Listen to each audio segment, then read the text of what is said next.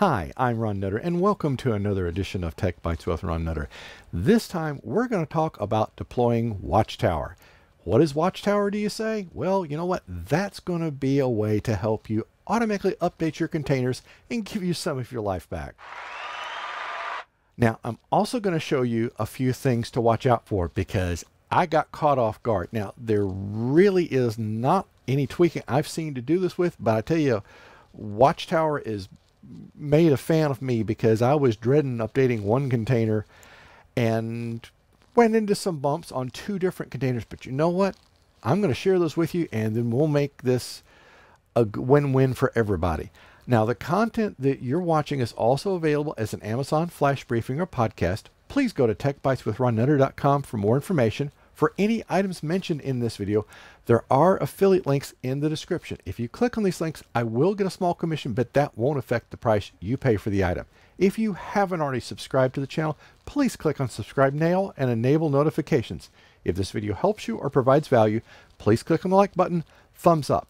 And if for some reason you're not able to click on thumbs up, I understand. If you're going to click on thumbs down, please send me a message and let me know what I could do better because I want this to help you. So what we're going to do is we're going to talk about deploying WatchTower using a deployment script. And this is something I just found, and you're going to want to write this down. I will have it in the description because this is going to make deploying a lot of things potentially a little bit easier, but at least it's, it's an option to consider. And then we're going to check the log using Portainer and CLI just so that you know what it should be looking like. So let's switch over to our machine. And we've got this ready to go. So you'll go down here to settings and you turn something on called use external templates. Now I've already got this in the buffer. So we'll click on save settings and you notice now there's an app templates feature up here. So we'll go up here and you notice there's a whole host of things. You can easily find more things to deploy on here than you may have space on your Docker host, which you may be getting a new Docker host on some of this. So you can see this is going to expose you to a whole host of options. So let's scroll here all the way down. They promise over 80, and I counted the other day, and it's about, was 91, 92, somewhere in there. So here is WatchTower. So we'll double click on that. And all I did in setting this up is deploy container. Now this is going to take just a little bit because it's got to go download and put it in, and it now says running. Now there's no published ports. There is a port that is out there, but I didn't find that it did anything. I have this for it to communicate to the outside world to get any of the new updated templates. Now let's go here and see what it has gone and done. And we'll go into logs. Okay, at this point, it's scheduling the first run. It hasn't done it yet, and I don't know why it's reporting UTC because I did set my clock. So that's going to be just a few minutes away. But this is showing you what is going to be in the log file at this point. And I will tell you right now that when this runs, don't try to be doing anything with your Docker host, at least if it's on a Raspberry Pi, because mine got extremely sluggish. And it was a while before I realized that Docker was actually downloading some things. Now, we've shown you how to look at the logs in GUI. So let's show over here to command line. And we'll do Docker PS. And see, now we've got two containers out there. And see, there's the port that it's showing that it's using that doesn't show up when you're in Portainer. So now what we will do is sudo space ls space var lib docker containers.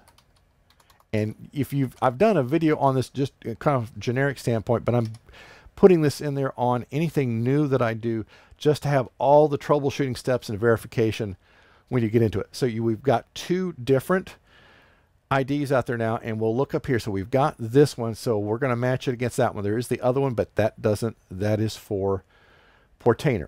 So what we're going to do is we'll just recall this, add a / to it, And we'll come up here and copy the whole name. And let's see if it's going to paste it out. Okay, it did. Good. Okay, now it's showing us everything that's in that directory. And you've got to use sudo because this is a restricted directory. So if you go in with just the user pi, it's not going to let you see it. So now what we'll do is, now that we know the name of it's json.log file that we're going to look at. So let's go over here and change ls to cat. And I hit the N key and we'll do \.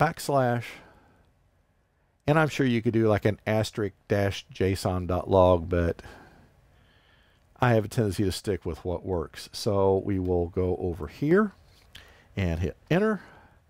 And there you see what it is showing us. It's the same thing that it is on Portainer. So that's good. They're agreeing. So if you ever have any reason to believe that Portainer may not be just giving you all the information, or if Portainer maybe is something that looks corrupted, you can flip over here to the command line and do that. Now, I told you I was going to tell you a few things I ran up against. What I found, and on the particular system I ran it on, it was Pi-hole was on there, and the Ubiquity management appliance or container was on there. Both of them, I found the username that I got into it with was reset. It's like it thought I had never been into it before. So I did have to redo that on both. I was able to get in the configuration. I hadn't done that much with Pi-hole.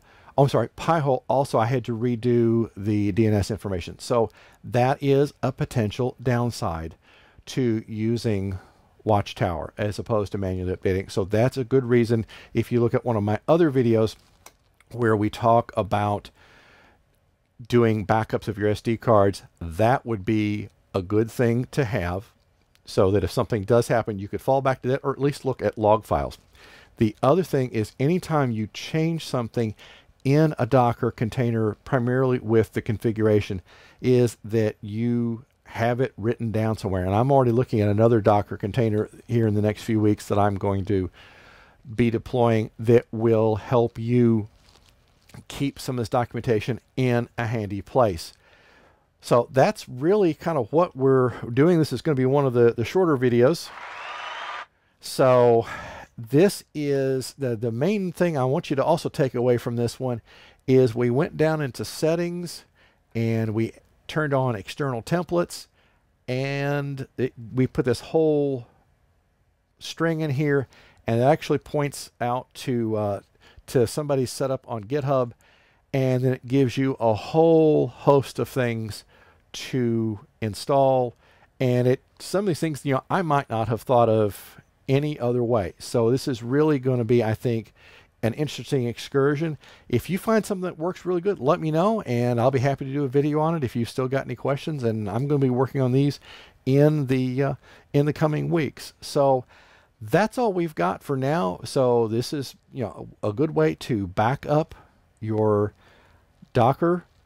Not back up the Docker host, but, you know, install new containers as they come out, just with the proviso that you may lose some of the configuration. Now, the Unify Ubiquity Management container, all the configuration was still there. So it was just the user credentials that I lost, but everything else was there. But on the other hand, Pi-hole, I had to redo several things. So it's going to be kind of hit or miss. So bottom line is, be aware of the different configuration items and have those written down somewhere. If you're changing them, write down what you changed it to make it a little bit easier if you do have to recreate things.